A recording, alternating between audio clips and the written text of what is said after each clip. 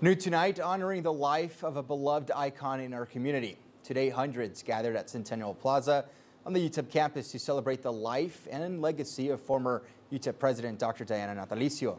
That's right. The icon of higher education was the president of UTEP for 31 years, the longest serving president in the university's history.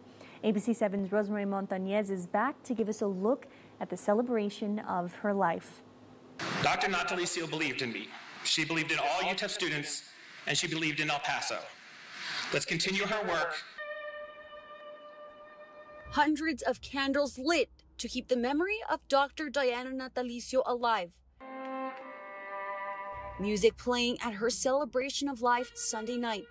Dr. Natalicio died on September 24th, and tonight she was honored by the place she was so passionate about. The people who loved her, who worked with her, who were mentored by her, touched by her,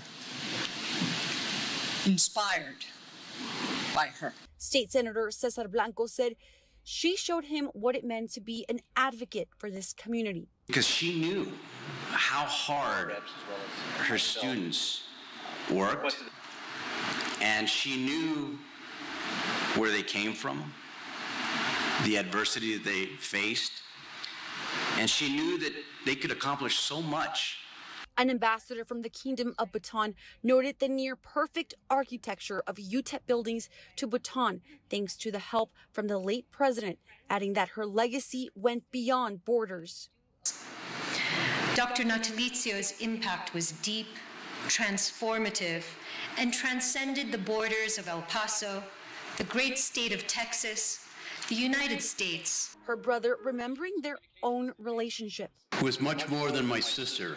She was my best friend and biggest supporter in all my endeavors throughout my life. Thanking the UTEP students. For UTEP students, you were my sister's passion and driving force in her life's work, and what provided her the greatest satisfaction.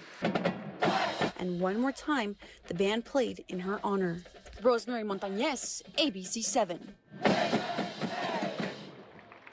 Our thanks to Rosemary there. And tonight, Dr. Heather Wilson announced the establishment of the Dr. Natalicio Institute for Hispanic Education at UTEP, an institute that will develop leaders for Hispanic-serving universities and will serve as a national resource for inclusive and excellence. And from everyone here at ABC7 that went to UTEP, including myself, we continue to offer our thoughts and prayers to her family.